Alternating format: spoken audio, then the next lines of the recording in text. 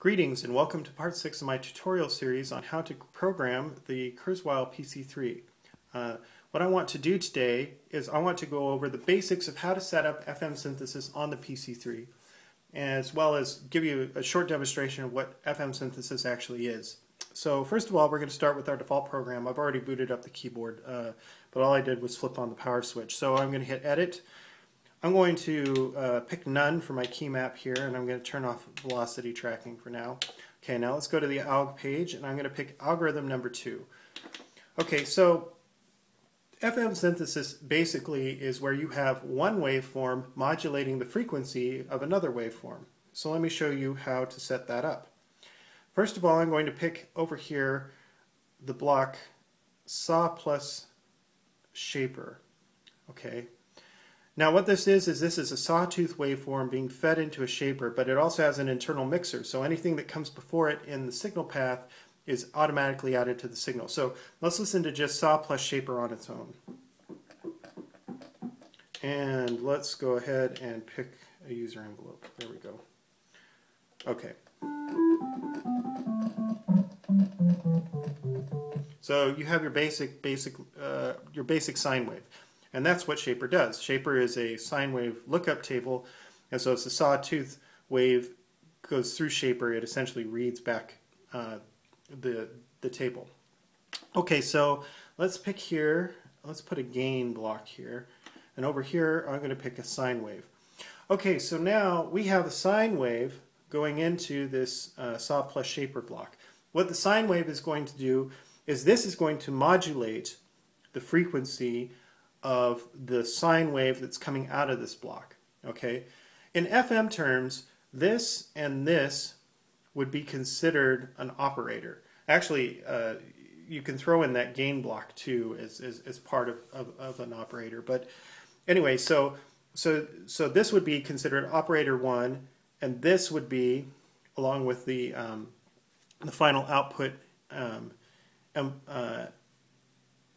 gain block as another operator. In fact, let me just go ahead and put another gain block in here so that it's explicit. Okay, so there's operator 1, there's operator 2. Let's go ahead now, and I'm going to show you what this sounds like. Okay, so first of all, we're going to start at a very low frequency here. I'm going to put this way down. Okay, I'm going to hold down a key, and I'm going to raise the frequency.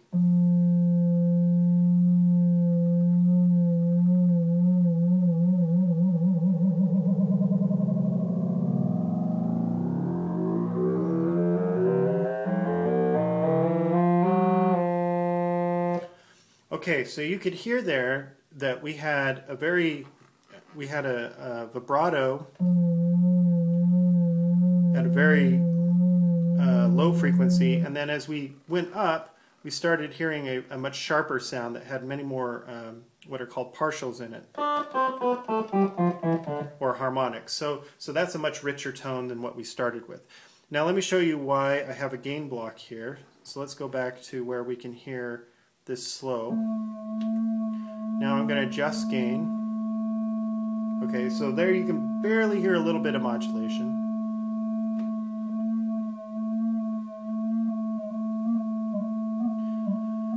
Now at these levels of gain, you actually get this discontinuous modulation, which is very interesting. And so you can use that to essentially kind of go, it's still frequency modulation, but you're no longer just smoothly modulating like a sine wave. You have a very discontinuous modulation. Okay, so that is how you essentially form two operators. Well, okay, so that's nice, but what if I want to have 4? Okay, this is easy enough to accomplish. Let's go to the dupe layer page. I'm going to duplicate this layer. Okay, now we're on layer 2. I'm going to pick the analogous algorithm that has an input to 2, which is 102. And I'm going to pick layer 1 as my alt input. Let's go back to layer 1 real quick here, and we're going to turn this down. Okay, so now I have layer 1, which is operator 1, operator 2, going into layer 2. Okay. Now I'm going to go ahead here and I'm going to switch this block to be also SAW+Shaper. Okay, so now I have 4 operators in series. So I have operator 1 and operator 2 off screen, they're on layer 1, and then here would be operator 3 and here is operator 4. This is what that sounds like. Okay, very, very sharp sound. Now, there are different ways that you can modulate things with FM synthesis. One thing that you can do is we can turn down the gain. Okay, so for instance, I'm turning down the gain of operator 3.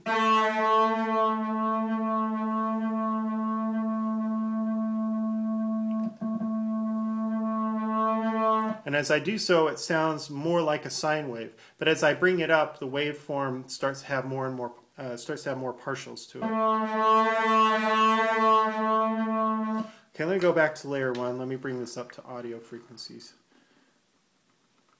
Okay.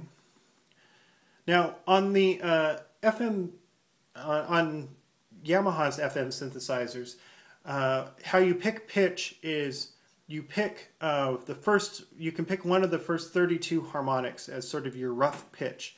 I actually have gone ahead and in future tutorial I'll show you this. I've created a program that has all 32 harmonics in it, so it's real easy to just import layers from that program into your current program in order to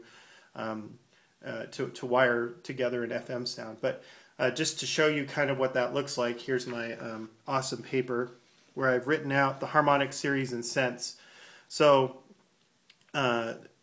all of these are already in, say for instance, a DX7 or a DX100 or the TX81Z or what have you. And so what you have to do in the PC3 is that when you want to program a sound, and let's say you want to use the 9th harmonic, okay, then you want to set this to the pitch of your 9th harmonic. So we'll say for instance that's about 38 steps. And then you can fine tune it. The 9th harmonic is 3,800 cents plus 3.91, which is about 4. So, okay. And so that's a basic introduction to, or that concludes my basic introduction to FM synthesis on the PC3. Next time I'm going to show you some stuff that I've already put together so that it's real easy to program an FM synthesis sound. And I'm going to introduce to you how to optimize your programming by using programs that you don't play, but they store layers that you're going to import so that you don't have to set up a bunch of stuff like we do when I'm doing these tutorials. Okay, so thank you for watching, and I will see you next time.